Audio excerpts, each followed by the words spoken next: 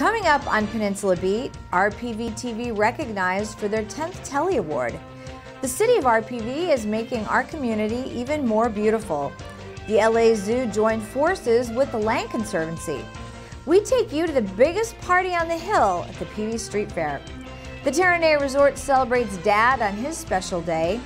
One RPV couple share their love for racing at the Long Beach Grand Prix, and we remember one of the most beloved places on the hill, Marineland. We start out with some good news to celebrate in our community, as RPV TV has won its 10th National Telly Award. RPV TV was honored for a public service announcement called See Something, Say Something. The Telly Awards recognize excellence in local and regional television programs, video productions, and web commercials. Here's the award-winning public service announcement.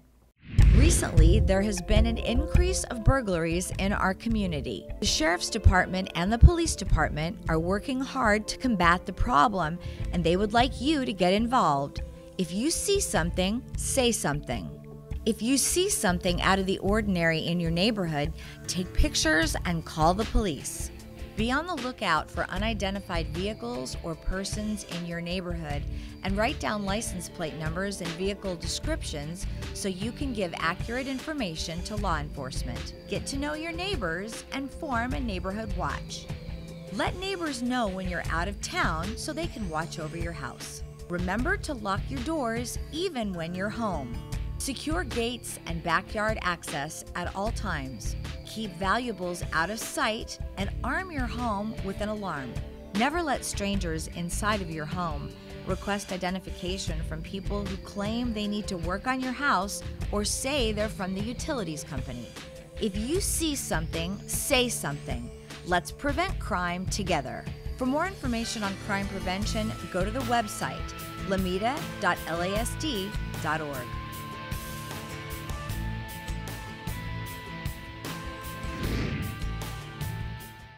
You may have noticed as you drive down or up Hawthorne Boulevard that dozens of trees are being planted in Rancho Palos Verdes in an effort to beautify the city. Liz Brown Swanson joins us with the details on this important public works project. Hi, Maria. I'm here on Hawthorne Boulevard where there are crews working on a beautification project, and this is one of many projects happening this year in our city. So what we're looking at right now, this is a project in construction, and this is Hawthorne Beautification Project, and this project's mainly about planting trees. So as you see behind me, we are excavating medians here. All the trees are going to be going in these median planter boxes, and we're going to have 5 types of trees. So depending on where you are on Hawthorne Boulevard, you'll see a different tree. We're going to start off with some Brisbane box trees, very large trees, and as we make our way down, the trees will get progressively smaller. You know, Hawthorne Boulevard is a really important gateway from the South Bay right straight down to the ocean, and so it's been looking very tired. It's very much 1970s with some 1980s mixed in with it, and the council was really looking for some way to spruce it up before getting into a much larger project. Larger projects had been considered by the council in the last several years, but sometimes the weight of the costs sort of slows you down. So we came up with a real straightforward, replace the old junipers that were tired with brand new trees. And so this particular project is going to accomplish exactly that. We're going to have several different sections of different size trees as appropriate because of being responsible with maintaining view shed, as well as a little extra twist of many of the trees are going to be flowering trees, which is something we really don't have here in RPV. You'll see we do have a lot of traffic control. If you're driving around Hawthorne through these early summer months, you'll notice the delineators are up. This project is on schedule to be completed end of June, early July. Just something to keep in mind. Even though it's a beautification project, you do know when they're planted, they come in as smaller trees. So we'll be able to see it becoming more and more beautiful as the years go on. All right, so when this beautification project wraps up, there'll be 6 dozen new trees lining Hawthorne Boulevard. I'm Liz Brown Swanson reporting for RPV TV. Remember to be cautious when driving on any of our streets when you see the orange cones on the road. The Los Angeles Zoo and the Palos Verdes Peninsula Land Conservancy have joined forces to help clear the acacia branches and in turn use those branches to help feed the elephants, giraffes, antelopes, and other animals at the zoo. The acacia is removed as a part of the Habitat Restoration Project, and the zoo looks for the acacia branches for their food supply. Here's more from the PVP Land Conservancy's Executive Director, Andrea Vona. We're looking at areas that have had either invasions of invasive plant material, or perhaps there's been different disturbances throughout time that could have been either through agriculture, maybe it was a military use, different things. Areas such as this, they're that we're looking at here are all annuals, so everything is dead in the summertime. And what we're doing is planting the plants that are native to this area that live year-round. And support a much higher diversity of animals in the nature preserve, and that adds to the resilience of the lands for being adaptable to drought, being adaptable to fire, being adaptable to erosion and other things. So we're here in Rancho Palos Verdes. We are at the Alta Vicente Reserve, which is just below the Rancho Palos Verdes City Hall. We are within the Palos Verdes Nature Preserve, and we are at the site of a current habitat restoration project for the Palos Verdes Peninsula Land Conservancy and the city of Rancho Palos Verdes. There are and were a few acacia shrubs on this site, and the neat thing about the preparation for the site for planting and this project is that we were able to have the trimmings from the acacias given and picked up by the LA Zoo to help feed their elephants and giraffes and other grazing animals at the zoo. And so it felt like a really great win-win to be able to offer this plant material, which is sometimes hard for them to come by and labor intensive, and we needed to remove the shrubs anyway. And so it was lovely to have the zookeeper Jeremy out here and helping to load up the truck for him and to send that off to the LA Zoo. Well, we have at the Land Conservancy, we have habitat restoration technicians. We have staff members that help. And this winter and early spring, we were also really fortunate to have an AmeriCorps team with us, a silver team that was here for 12 weeks, which was comprised of young adults, and they really helped a lot on this project. And we also rely on volunteers a lot. All of our volunteer opportunities are posted on the Land Conservancy's website, which is pvplc.org, and we have a great online calendar as well as a site called Volunteer Hub, where someone can register to become a volunteer. We have had a lot of high school students. Some of them have graduated from our into our team leader program, and they help lead other volunteers. We've also have had scouts that are older in the sense of doing leadership awards, and so we've worked with Eagle Scouts and Girl Scouts doing gold and silver awards. And we have also had students in high school and college as well, of course, interested in doing research. And so there have been some students that have worked on research questions related to local conservation and the preserves, and several of them have even won science fair awards. And when we come back, it was a ton of fun at the PVP Street Fair and Music Festival.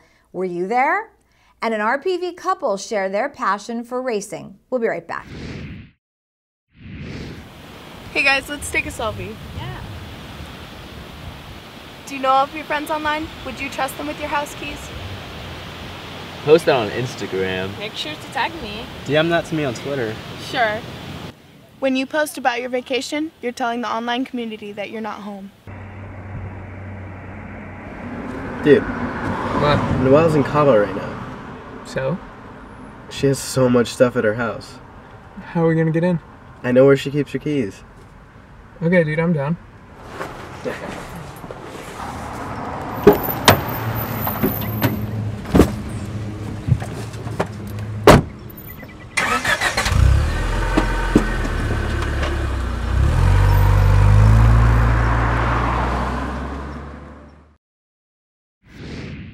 The 29th annual Palos Verdes Street Fair and Music Festival began with a little light rain, but that didn't stop a record number of people from coming out over the two-day event. I had a chance to catch up with the president and CEO of the Palos Verdes Peninsula Chamber of Commerce, who talks about this year's event.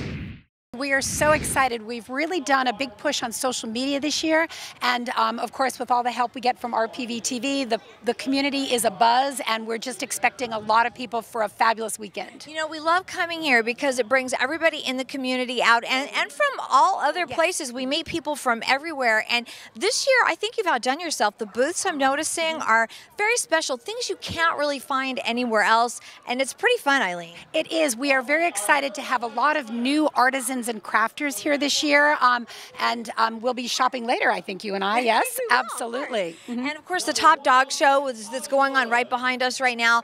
A huge event. It was actually drizzling this morning when we came in, but everybody came out with their dogs to participate. Absolutely, because they have their costumes, they're all ready, so it's good to go, and we were very excited to have the LA County's Canine Search and Rescue team here this morning as well.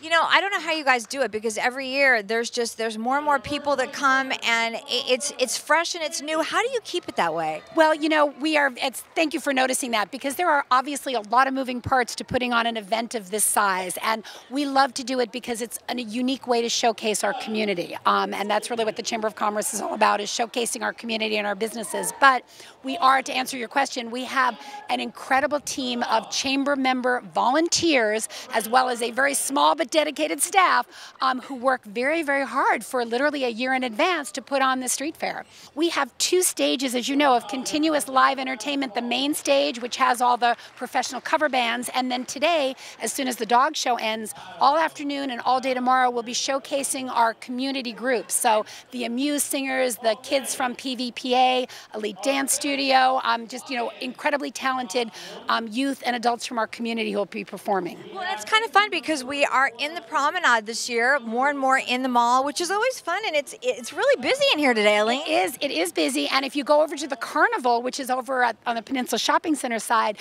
it was packed last night, wall to wall, with teenagers for Teen Night, which is a fundraiser for our local schools, as you know, and a great way for the kids to get together and just chill out with the start of summer and the end of school. We always have a good time at the street fair. The Terranea Resort is ready for one of the busiest days of the year, Father's Day. Hundreds of dads will enjoy great food, music, and play in Terranea's annual golf tournament. Liz Brown Swanson has more on the many Father's Day festivities happening at the resort. Terranea is becoming a Father's Day weekend tradition for more dads who come here to golf, to eat, enjoy music, and have fun with family. Father's Day at Nelson's is our busiest day of the year. You know, there's just families and they're having a good time and everybody's just relaxed. It's a great atmosphere. Well, it's a wonderful day. We always have a tournament on Father's Day, and Father's Day is actually the biggest golf day of the year in the golf business. It's the most crowded golf day, and so we always hold our tournament. So this is our 5th annual team championship that we're doing on Father's Day. It's a 5-man team event, and you always get the father-son pairs that are joining up, or they've family in town, so people put a team together and come down, and we have great food afterwards. Well, Father's Day is going to be a lot of different events in a lot of different places. Catalina Kitchen will have a full buffet for the dads to come and just kind of enjoy a Sunday away from everything. Nelson's is going to have its Father's Day extravaganza with bands, specialty menus. Same with Bashi and Marcel, so we're just ready to have all kinds of things going on for our guests. We will be doing our Music on the Meadows as well the Saturday before Father's Day. Whole day of different bands lined up. I think we have about 5 or 6 bands going from 12 to 7 in the afternoon. Get a room for the night, have brunch the next morning. We've got the whole weekend covered for you. I brought out a lot of our top sellers, our favorites. We have our avocado dip over here. We hand mash those avocados every day. This is our chopped salmon salad with a blackened salmon. Our pretzel, which is the big favorite, our Bavarian giant pretzel, with cheese sauce and beer mustard. And then, of course, the burger. Everybody loves a good burger. And it's great for dads. You'll be working Father's Day. You won't be with your dad, you said. What makes your dad special? My dad is a little unconventional, but he's very creative. He's a musician, and I think that's what he gave to me, was my creativity. Having celebrated so many Father's Day for my father, I'm excited to really have my first official Father's Day, and see what my son gets me, though I'm sure my wife will have something to do with it. My little ones are little. I have twins, 5 years old, and I have a 3-year-old. So I've got a busy time being a dad, work and balance. But I love to bring my kids out, and they love to just wander around the golf course with me if I do play golf, or you know, I really enjoy taking them to the beach. But Terranea is a great spot to walk trails. My wife will bring them down and walk the trails with them, and it's a neat spot for them. Since you're a golfer, any fun gift ideas? Always the standard polos, jackets. The golf shirt is the typical dad wear, so I think a golf shirt's always a great gift. And any golfer always needs golf balls, so that's always a good gift topic. So you can see there'll be plenty of action here on Father's Day, and whether your dad golfs or not, coming here will definitely still be a big hit. Happy Father's Day, everyone. I'm Liz Brown Swanson reporting for RPV TV. And when we come back, one local couple celebrates over 20 years at the Long Beach Grand Prix, and it's time to share memories from one of the peninsula's favorite places. We'll be right back. So, Malcolm, you do know that energy savers last 6 times longer than ordinary light bulbs. This isn't my room. It's Baron Davis's. Baron Davis, the basketball player? This is his room? Yep. Interesting, because we have Baron Davis right here. Baron, do you live here? No. I don't mean that, Baron Davis. Millions of kids are using their energy wisely. What's your excuse?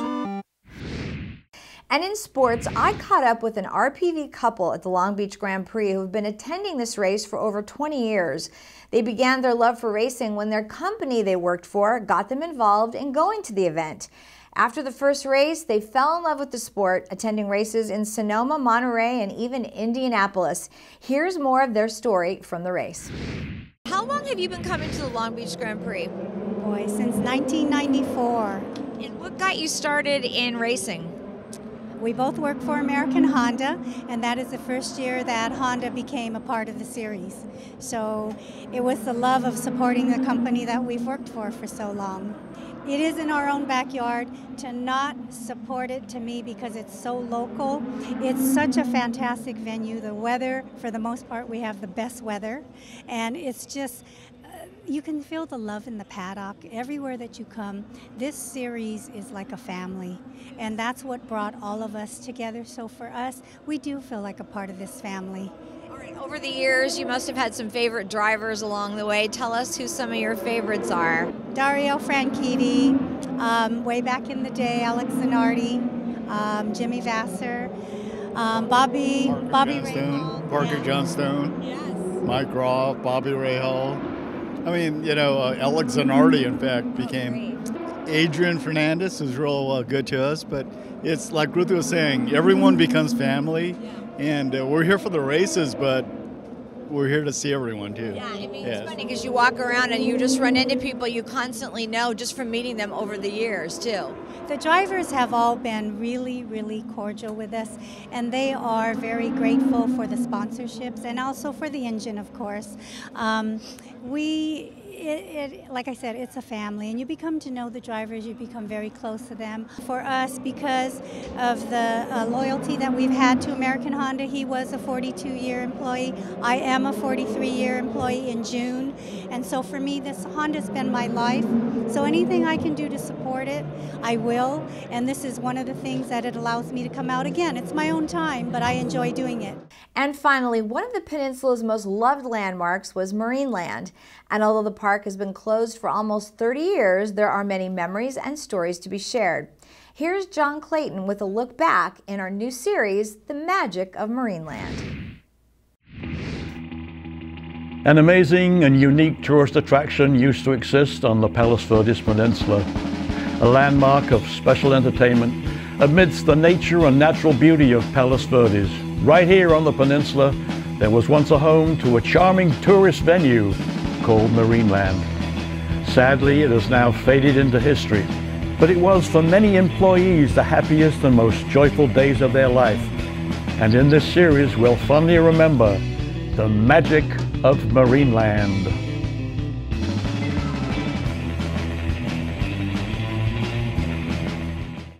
You had a very fascinating job, and that raises the question, how did you get your job at Marineland? Well, that's an interesting question, John. I don't know if the answer is that interesting, but I was working in radio, was fired, and was looking for a job. And I just came across the Vincent Thomas Bridge, followed the road down, saw the Sky Tower that Marineland had, and I pulled into it, and it said Hanna-Barbera's Marineland. Well, I worked for Hanna-Barbera's Kings Island amusement park in Cincinnati, so I pulled in to see if there was something I could do.